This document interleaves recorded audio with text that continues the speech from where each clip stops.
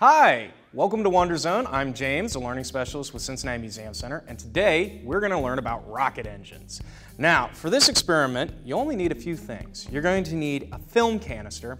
Now, you can find these still at some photo supply stores, but you can also generally find them at Target or Walmart. They still sell them there. And then you will need Alka-Seltzer tablets or Effervescent tablets and water. What we're doing is we're going to create a very simple chemical reaction. Now, if you want to fly in an atmosphere, you use lift. You use the atmosphere around you to fly. But once you get up to space, there's no atmosphere anymore. So you need to have something to create that reaction. And rockets use chemicals to do that. What they do is you have your fuel, which could be, type A and type B.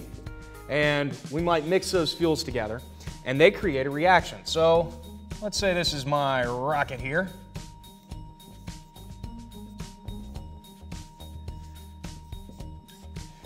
My fuels mix up in here, and they react, and they create thrust that flies out of the back of that rocket. And as that thrust is pushing down that way, it is also pushing up against the rocket, and that's what makes it fly up in the air. And we're going to do that using just water and Alka-Seltzer. So what you want to do, take your film canister and you're going to fill it just a little bit with water, maybe a third of the way up. Then take your Alka-Seltzer tablets and you're going to crack it and you're going to do a quarter of a tablet. Now, here's what's going to happen. I'm going to drop the Alka-Seltzer in the water and then immediately put the film canister's cap on it, cap it tightly, and turn it upside down and set it down. Then I want to back up, because what's going to happen is the Alka-Seltzer is going to react with the water, and I'm going to start it now. Let's shake. That Alka-Seltzer and the water are reacting. When the Alka-Seltzer dissolves, it creates a gas called carbon dioxide. Now that gas is going to fill up the film canister.